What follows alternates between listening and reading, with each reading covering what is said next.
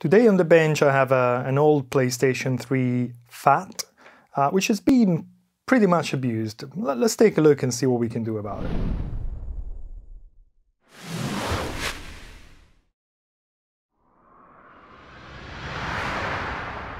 Hello the internet and welcome to my channel.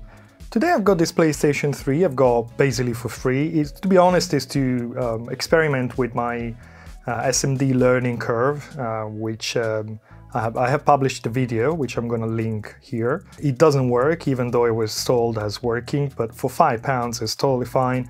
I wanna take a look, see if I can make it work before I experiment on it. Something pretty curious about this PlayStation. I don't know exactly what happened, but the seller told me there was some issues with the fan, or I have a feeling maybe the PlayStation was overheating. I'm not sure about that, but basically that happened. Now, for the life of me, I can't think of a reason to do this, to be honest. This is the fan. So again, this PlayStation is basically junk. I don't care about it. But it doesn't work. I'm curious to see what happened inside, how abused it is inside. Right, first of all, let's try and power it up. Got power supply on. I have a green light here. Let's turn it on. And it immediately switches itself off.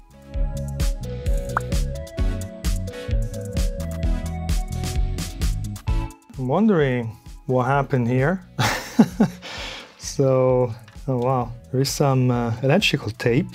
Probably the cable was damaged. The connector is okay. Yeah, wondering whether the fan is working or not.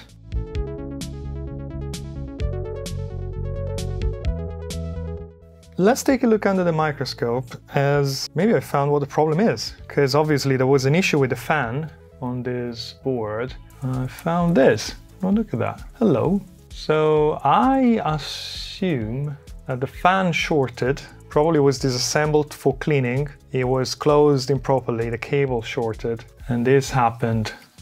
Oh yeah.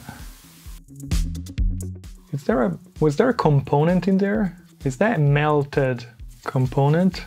So it's connecting this side where I see a capacitor, this end with the capacitor to this fin of the fan. I'm wondering whether that was just maybe a fuse.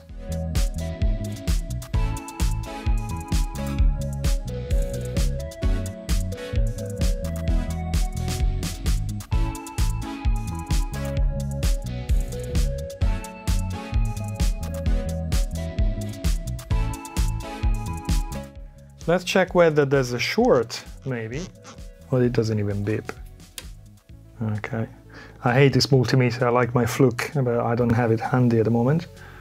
So, well, obviously there's nothing connected here. No, it's not that short.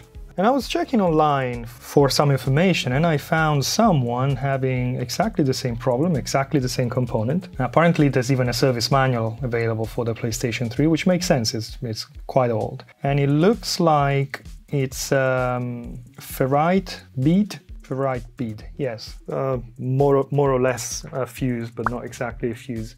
So question is now whether that's the only fault. I still don't understand why they did this to the fan. I'm curious, I'll check online if I can power this fan with using my bench power supply to see if it works. Who knows, maybe that's the only problem. And I found a pinout online, and obviously this is a PWM fan, so I can't really power it with just 12 volts. It's set to 11 volts, but if I give power to the 12 volt rail, basically the fan spins for a second. There you go. So from my point of view, this works. I mean, unless the PWM circuit is not working, this is working. And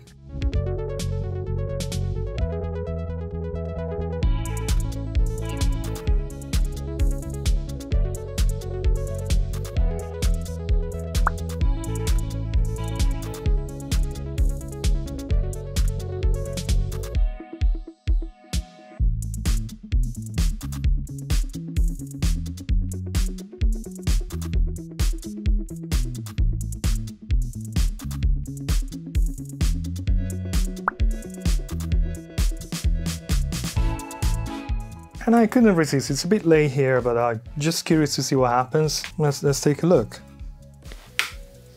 Okay, we got power.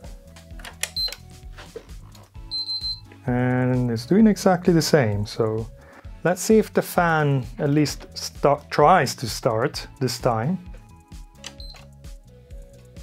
No. Okay.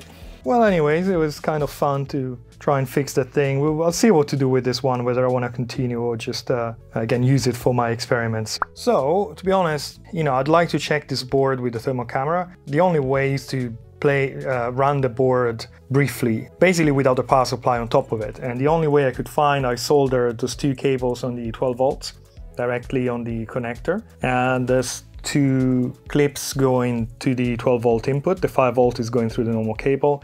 I'm measuring the voltage here to see if there's anything at all coming out of the power supply. And it's doing exactly the same, which is, I would say, it's good. I'll fire up my thermal camera and see if I can see anything. Oh, I completely forgot. Let's see whether we have any voltage coming out of this thing. Not really. I'm wondering whether either the power supply is faulty or the board is completely shorted somewhere, and that's why I don't read any voltage coming out of it. To be on the safe side, I've connected this 8 ohm resistor. It's a 100 watts resistor, and 12 volt at 8 ohms should be 18 watts. So again, just for a few seconds, that should be perfectly fine. Okay, I don't see any voltage whatsoever coming out of this power supply. Okay, I want to go a step forward to test the power supply. I found a pinout of this power supply on the internet. It's very easy. There's 5 volts standby coming out, and when the motherboard senses the power switch being touched, it basically returns 5 volt on a pin 1, which is called AC/DC standby. So apparently, if I short pin 5 with pin 1, the power supply just starts. If it doesn't start, it's a power supply. It's as simple as that. Okay, so as you can see, I've got a little jumper between pin 1 and 5, and that should power up the power supply. Well, let's see what happens. 3, 2, 1, go. It's definitely not doing much. I can hear it clicks, it's doing something, but it is not coming up with anything. And indeed, I found a video online where someone is testing this very power supply exactly the same way, without any load, straight into the sockets here, and you should have 12 volts. So it looks like this is faulty, which is good news. I can get probably another one. I can probably try and fix this one, but again, it's fixing switching mode power supplies. It's not exactly for the faint of hearts. Again, I've done it, but not really looking forward to fixing power supplies, to be honest. So maybe I'll just get another one, because it'd be great to have this board running again. And a few days have passed. I've got this replacement power supply. It's a used, genuine Sony power supply. So before testing it in the PlayStation, let's test it here. Oh, obviously I have forced the power on through a little jumper here on this connector, and I can see whether we have any output at all. 3, 2, 1, go. And we do have 12 volts. So this is definitely working, which is great news.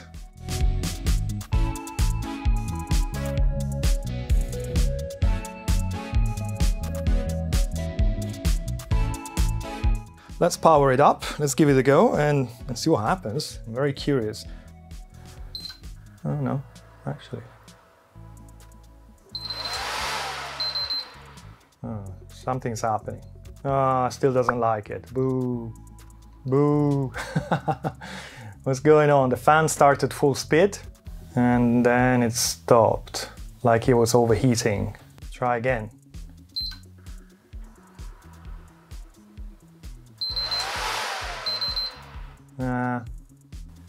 So it's clear that this board has the yellow light of death, because the red and green light together through a single diffuser will make a yellow light, and I checked it and it's definitely yellow.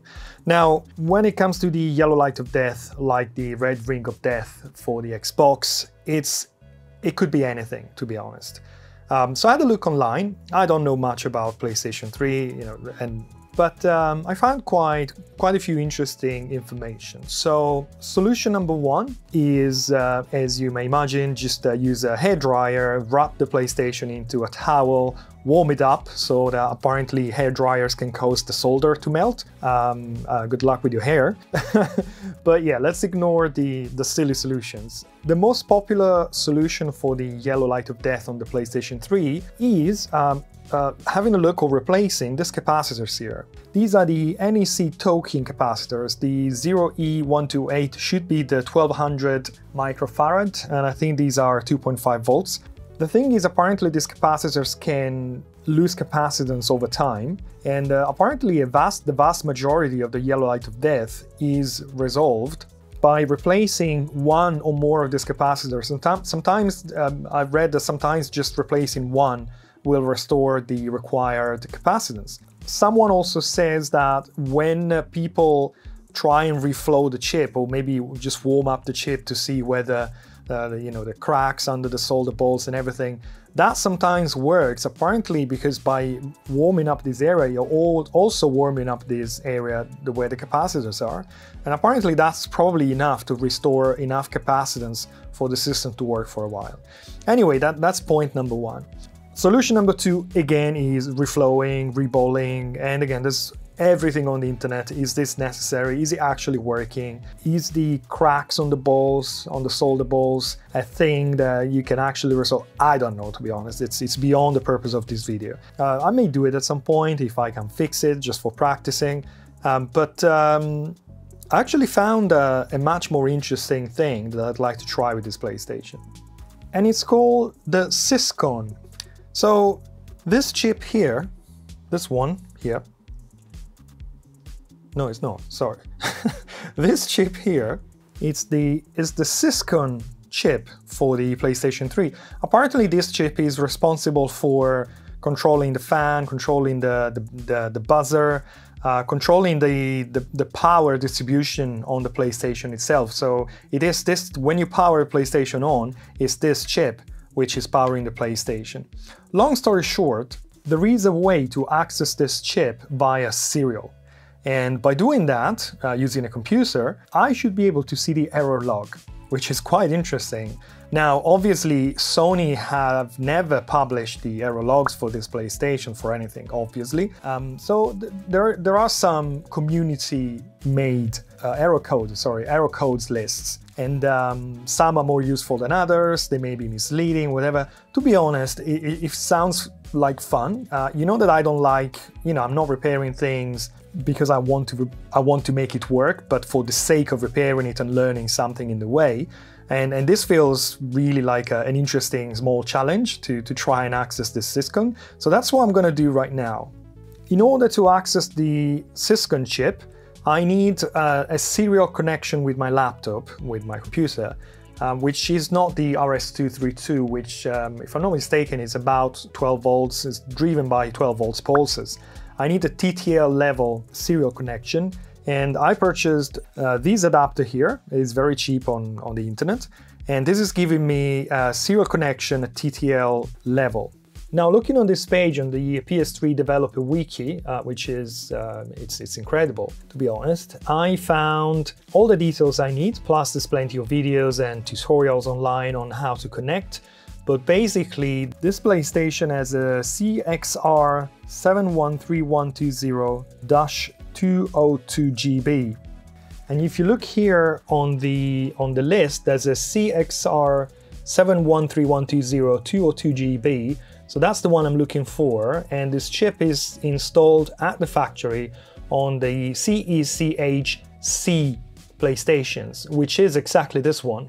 Now, if I scroll down, this is also known as CECHCx03. If I'm scrolling down, you can find that's for the CECHCx03. is basically telling you where to attach your probe. It's basically these 3 pins here, which are, I think they are at the back of the board behind the chip. And this is where basically I'm going to connect these little device here. So there will be a ground pin here, and then there's receive and transmit. So ground obviously will go to the ground of the PlayStation, then we have receive and transmit. I also would like to show you, there's a picture here which it's incredible, to be honest. This is, I guess, how someone managed to reverse engineer into the chip and to find what we're gonna do today. So today for me it's an easy thing, you know, I connect to serial and I talk to the thing. Someone at some point has done this thing with a live working PlayStation. It's absolutely, I don't know, I haven't got words to describe this. It's absolutely amazing. So the next step is, let's connect these little adapter to the appropriate points, test points on the PlayStation. You don't need to obviously power up the PlayStation fully to access the chip. The chip is powered by the 5 volts. So at the moment you give power to the power supply will output 5 volts, and the Syscon chip is going to be powered, and it should be able to hopefully give us some indication on why this PlayStation is not powering up.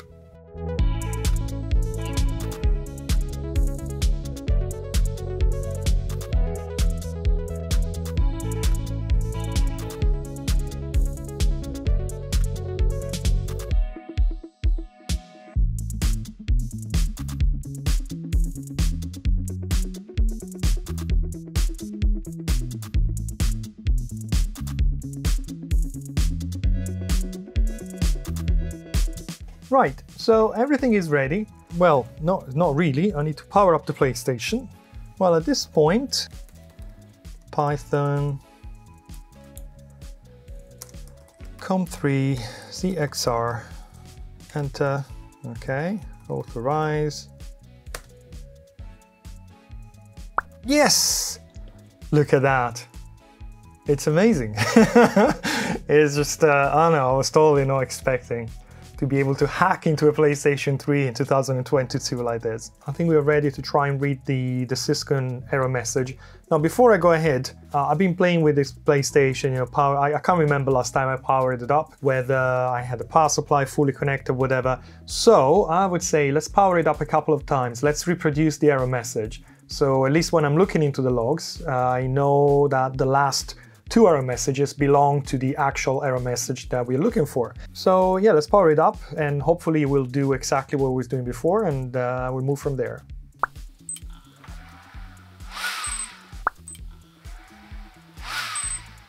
Let's go back to calling the script.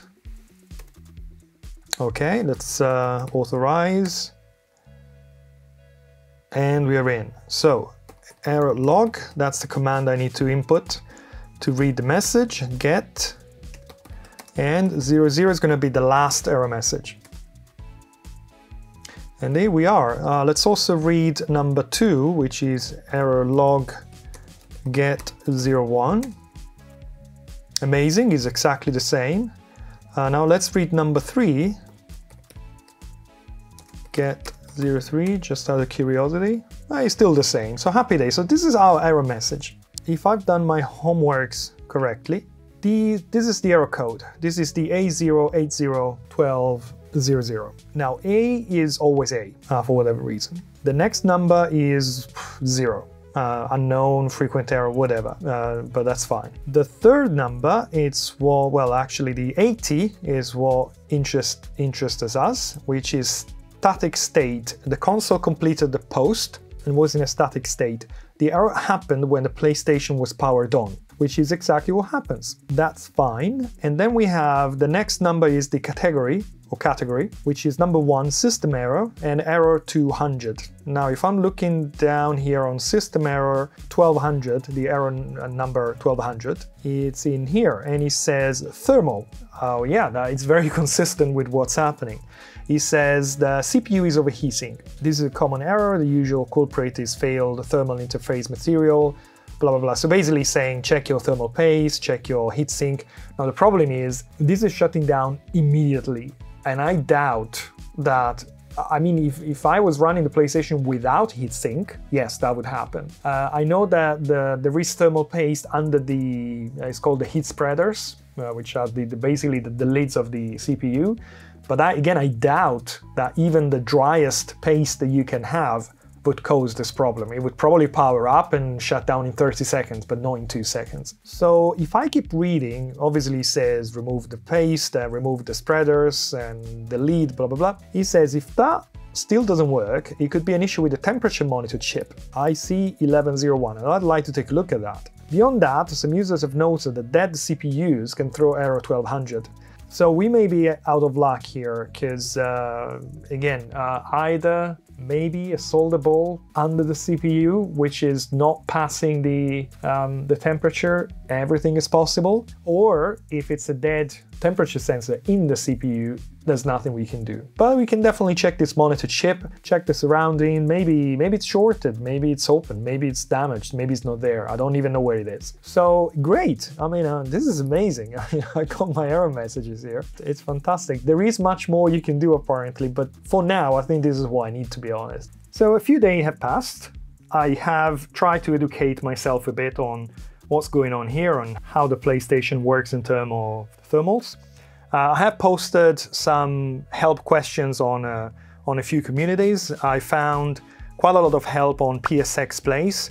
I'd like to thank in particularly user Timbo. Thank you very much, Timbo, for all your help. I hope I can make this work again with your help. So we know the PlayStation is shutting down because the CPU, which is this one, is overheating. The way the temperature is sensed on the CPU is this. There's a temperature sensor inside the CPU. It's called a diode. I think it's actually a transistor. So it's an analog signal. It's connected to 2 pads under the CPU, and those 2 pads are connected to this little guy here. This is basically an analog to digital converter. So it reads the value from the CPU in an analog way, goes into this chip, and this chip is connected via SN bus, which I understand it's a IC2 protocol, to the Syscon. So the Syscon talks digitally to this little chip. This chip can sense the CPU temperature, also has an internal temperature sensor. At this point we have a few scenarios. Scenario number 1, the Syscon here cannot talk to this little chip here. The chip is defective. And I guess that when you start a PlayStation and Syscon can't see the CPU temperature, the Syscon says, hey, I have no idea what the temperature is on the CPU, I'm panicking, I'm shutting down immediately. So that could be just replacing the chip, which is it's not a custom Sony chip, so it should be available. Scenario number 2 could be that there is a break in the line between the CPU and the sensor, and I think when a temperature sensor is on open line, usually they report the highest possible temperature. So maybe when you start the PlayStation, the Syscon sees the highest possible temperature and goes into panic mode. And this hopefully, it could be like a broken trace or something. It could also be, unfortunately, a BGA ball under the CPU itself. Now, the next scenario is that the temperature sensor inside the cell itself is faulty, or again, the BGA is disconnected at the bottom. Now, in this case, the temperature sensor is probably reading stupid temperature, but it would read the stupid temperature all the time, even when the board is idle. So that could definitely be used in troubleshooting. The final scenario is that the heat spreader needs new thermal paste. So this little metal square is it's the IHS, I think is the integrated heat spreader. It's basically, well, a heat spreader. And it's glued, unfortunately on the CPU it's quite difficult to remove. It's glued with some silicon type compound all around here. The die of the CPU is obviously here in the middle, and there's some thermal paste in between the metal and the die itself. Now this machine is, what is it, like 15 years old?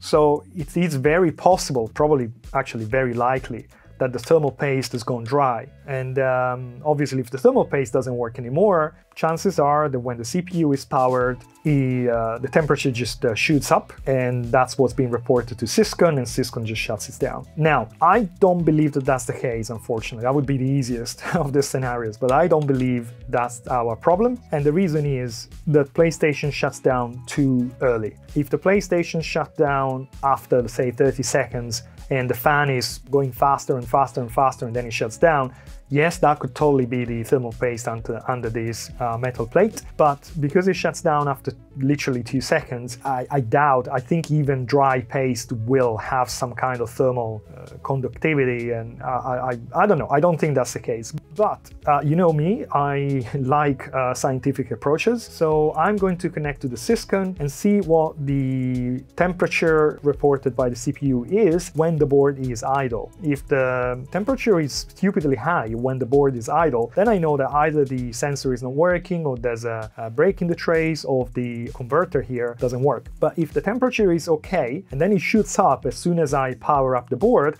chances are I just need to remove the IHS.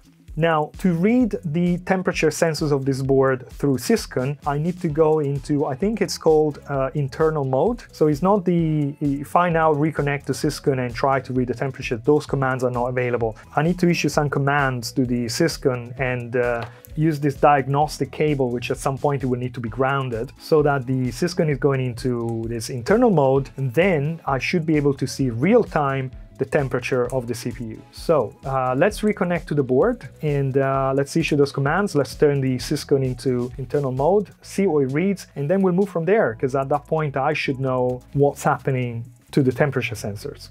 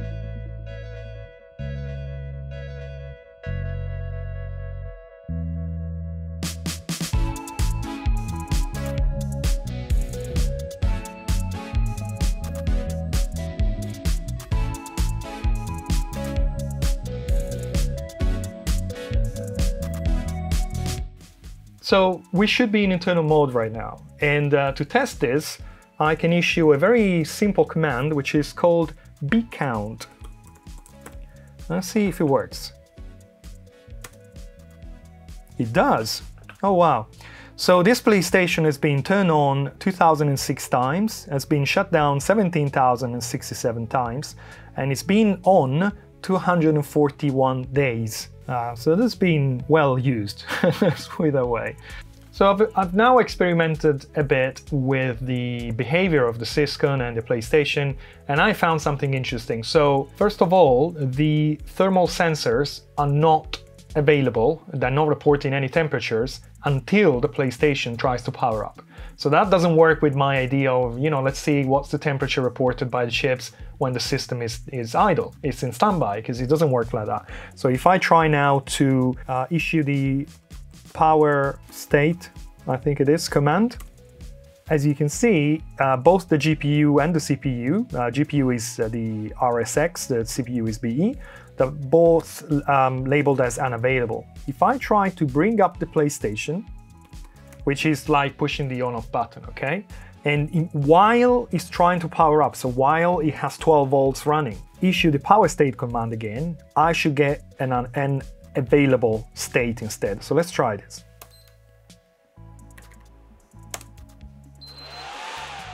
Okay, here in between, while the PlayStation is reporting something and is reporting a thermal shutdown, as you can see here, you have the power state command, and you see that now it says available. So this is telling me that my sensors are supposed to work. Now the thing is, if I try and look for temperature 0, which is the cell temperature, when it's in idle, I have 0 degrees. What I'm going to do, I'm going to bring up the PlayStation again and issue the temp 0 command while it's booting up. See what we get. So bring up.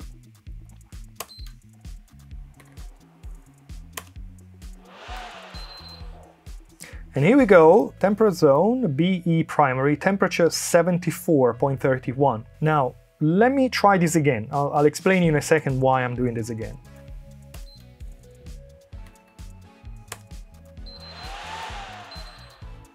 So now we are getting 70.56.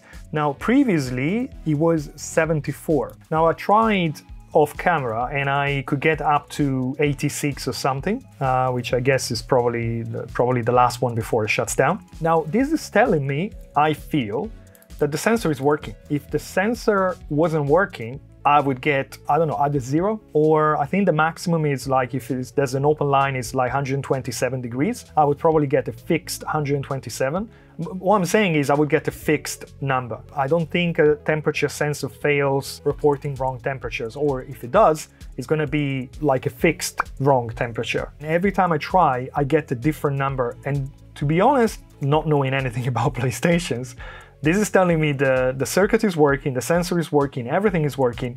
It's just the chip is actually getting hot. And as much as I feel it's unlikely, I feel I just need to remove the IHS, the heat spreader, which is not something I'm happy to do because, again, it's not easy, unfortunately, on the CPU. On the GPU is much easier. But yeah, this is where my diagnostic is taken to. It's just the CPU is actually getting hot. And I think I may have found a way to, just test the idea that it's just the heat spreader to be replaced.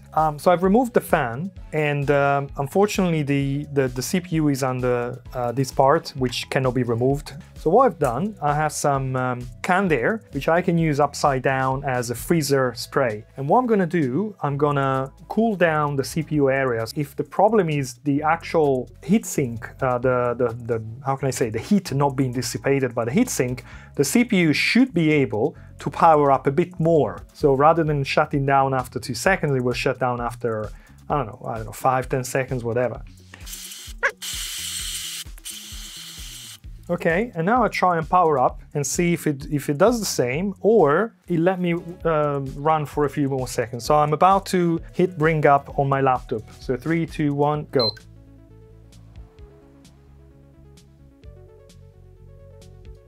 Yes. You may have noticed that the fan spun for several seconds, then it bipped once. I guess it's like, hey, I'm about to overheat, and then the fan eventually spun up faster and it shut down. So yeah, that's definitely, from my point of view, is definitely the confirmation that nothing is faulty here. It's just the CPU is actually overheating. Okay, it's time to remove the lid, or delid the CPU, which is this one. Now, as I said, unfortunately, the CPU is attached to the PCB underneath by a bead of some silicone-style compound, which goes all around the lid, like here. There should be a little gap in this position here. And there are many tutorials online using various tools. The problem with that is the PCB of the CPU, which is this green part under the lid, has actually traces on it. Even if I wanted to use some sharp tools, as I've seen in very good tutorials, don't get me wrong, there's nothing wrong with that. The risk of damaging those traces is extremely high. So, if I had a chance to experiment on a scrap board, something which is beyond repair, why not? It's definitely probably a faster way to do using a tool. Instead, I'm going to try and use this, which is floss line. Now, the idea is that you run the floss slowly but surely all around the edges and eventually cut through this compound. Now, I've created this little holding board, and the purpose of this holding board is to keep the PlayStation from moving. I will clamping to the desk, because the idea is when I run the line like this and I push, like for example, this direction, the board will slide as well. And so I don't have anybody here to hold the board. So I designed this and it seems to be working pretty well. Let's give it a go. I will also use my hot air station. I will set it on an arm and keep it here, like, I don't know, 100 degrees, something to try and soften up that compound a little bit. It looks very tough, to be honest. It's gonna take some time. It's gonna take quite a lot of floss line, I guess, but hopefully I can make this work. So let's get started.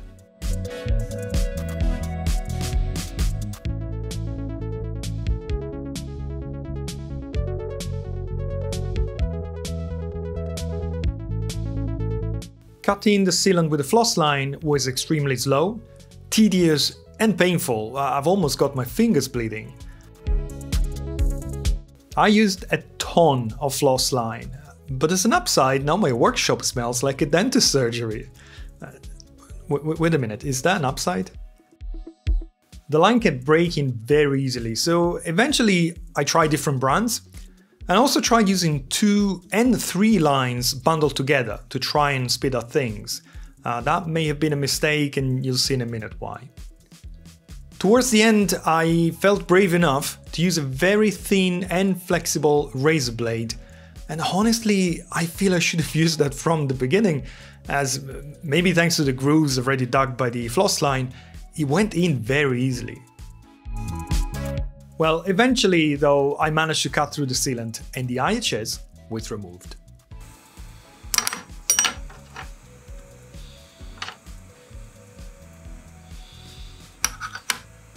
No.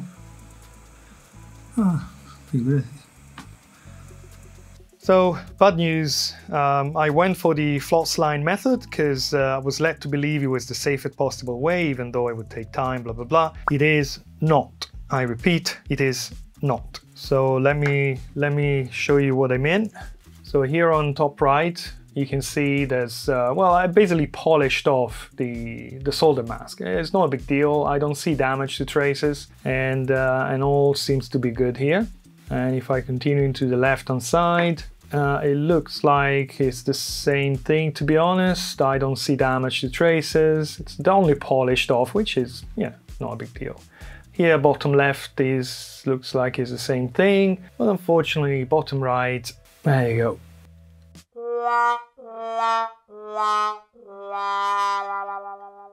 It's incredibly frustrating. I was hoping to fix this thing, and look at what I've done. Don't know what to say. It's not nice when these things happen. And no, I tried with the very fine line wire. It's a 0.14mm wire. It's too big. And again, if it was one trace, why not? You know, I can spend some time on it. But all those traces, no. It's incredibly frustrating. Well, that's why you learn, right? That's why you try, you fail, you learn, and you know, next time I'm not going to use the line. I'm going to use this. I'm not going to do this. I'm going to do that.